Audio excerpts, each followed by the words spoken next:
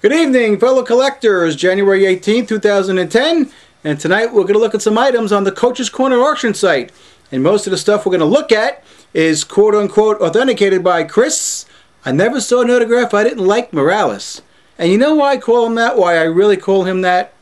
I have yet to see anything that he's authenticated that I can honestly say is authentic. And honest to God's truth, I've been looking for that one item. I just can't find it. I really can't. Anyway, let's go to this one item. August 1951, St. Louis Browns, Bill Veeck, Eddie Gaedel. You know, at one time, an Eddie Gaedel signed photograph, the only one in existence as far as I know, sold for almost $7,000.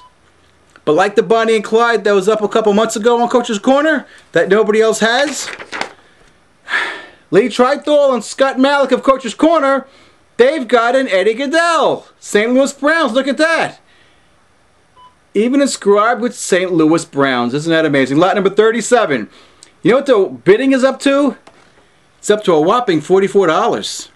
Must be authentic, right? I don't think so. Nobody, there's no COA. It just says, you know, whatever it says. But nobody else has got an Eddie Gaedel autographed anything. There's like 10 in the whole world that have been authenticated. But guess what? Coach's Corner's got one. And it's up to a whopping $44. Something that should be $4 or $5 grand is at a whopping $44,000. Presented to you by Scott Malik and Lee Trithall of Coach's Corner. Now let's get to some of the Morales stuff. And I really want to know. I'd like to get a video response from Morales. I want to know what exemplars he used to authenticate the items that I'm about to show here. It's almost like he gives a blanket authentication to, I don't even know if he looks at the stuff in person. Because the stuff that I'm going to show you doesn't need to be looked at in person to question it. I mean, you're going to see, and this is stuff that's up like every single month on Coach's Corner. Lot number 254, a Babe Ruth signed pair of pants, jersey pants, uniform pants.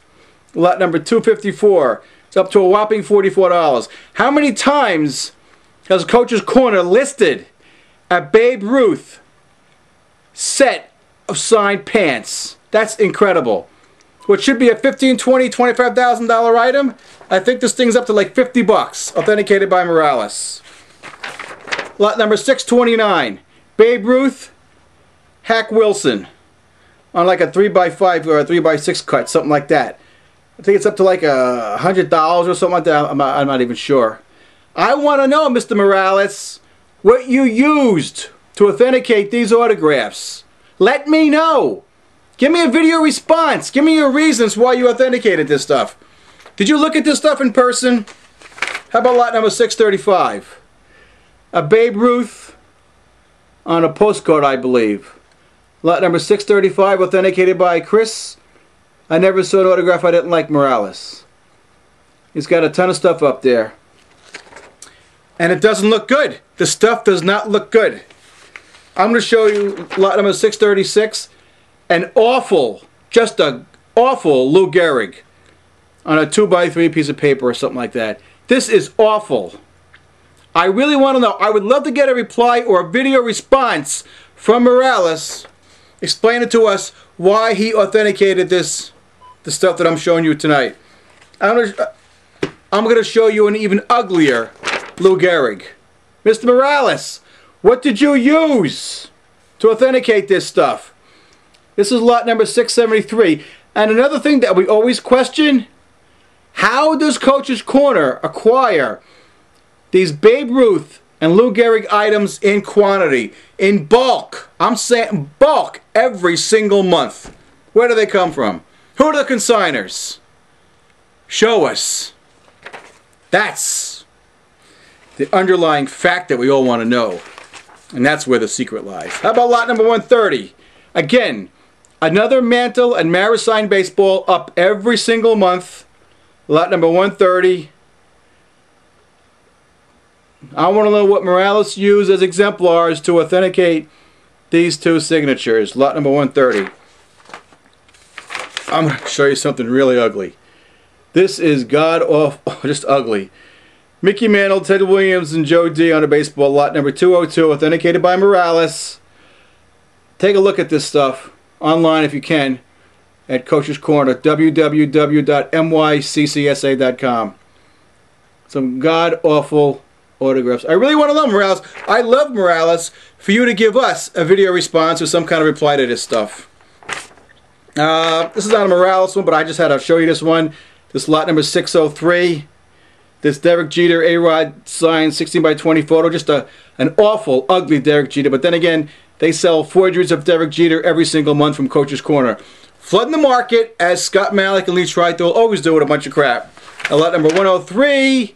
Another ugly Derek Jeter on a signed jersey. I don't know what morons are bidding on this stuff, but a lot of the stuff is always attempted to be flipped on eBay. And hopefully some of us do catch it. And lot number 7, again, another ugly Cy Young. Cy Young, his autograph on a baseball is so super rare, and yet somehow Coach's Corner's got one up every single month, or at least up every other month. An ugly Cy Young. And, oh, another Morales specialty, lot number 128. You'll look and see it better on the Coach's Corner auction site. Ted Williams, Ty Cobb, Roberto Clemente, Satchel Paige, Jimmy Fox. These are all terrible. Looks like they've been penned by one person, at least 1 or 2 people. Just ugly. Lot number 128. And again, another Morales specialty. Christy Mathewson, more super rare than probably Cy Young, I think. This is lot number 677. A very, very bad and ugly Christy Mathewson. Just a dopey looking Christy Mathewson. And finally, well, no, let's do a Mel Ott. Let's do a Mel Ott. Lot number 3 from Morales. This Mel Ott, the same exact Mel Ott, is up at least every other month. Just horrible. I don't know who does this stuff, but I still want to know, Morales, what you use to authenticate this stuff. And finally, the same old stupid looking Ty Cobb, lot number 12, authenticated by Morales. And again, just some of the ugly stuff that comes out of Coach's Corner every single month. A small sampling of their crap that they flood the marketplace with, and the moronic buyers that bid and buy on this crap. So anyway, I'll be doing another video tomorrow night on some more Coach's Corner stuff and on some eBay stuff. So I will see you guys tomorrow night.